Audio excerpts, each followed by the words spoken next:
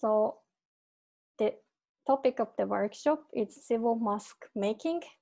And as I wrote in the description, that it was initially for the teachers who are interested in having this kind of activities at schools, but of course it's not only for the schools. So if anyone wants to share this document or share the video or share the information, it's fine with me. And before we start, I'm going to acknowledge that I'm not a specialist of masks or anything, but I'm just a doctor student in the Faculty of Education.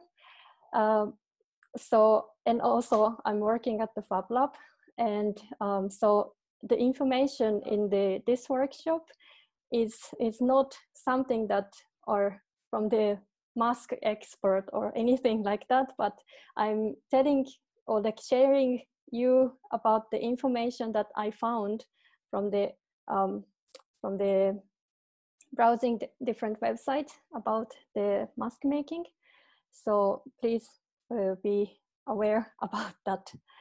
But I will do my best to tell what I have found, and it would be really nice if we can have some kind of like discussion to discuss. Okay, there is this kind of information you found, and so on.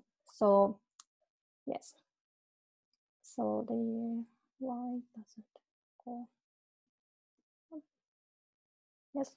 So today's content is first I'm going to tell a little bit about the like introduction of mask making, and then what are the civil masks, what are the differences of that, and then the civil mask difference from civil mask, and then the other masks, surgical masks, and then the main things that we are going to do is the instructions of how to make civil masks. I will introduce 3 types of masks that I found from the internet, and I will show in front of the camera how to do it, but I cannot do like all the process of like sewing and everything. So I'm just showing briefly that, okay, you can do like this, and this, and that kind of procedure. I will explain it with the camera.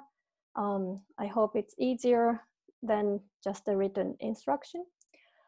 And then after that, I'm going to share with you that some tips of how to use the masks. And then I will introduce in the end that what could be done with Fab Lab and digital fabrication.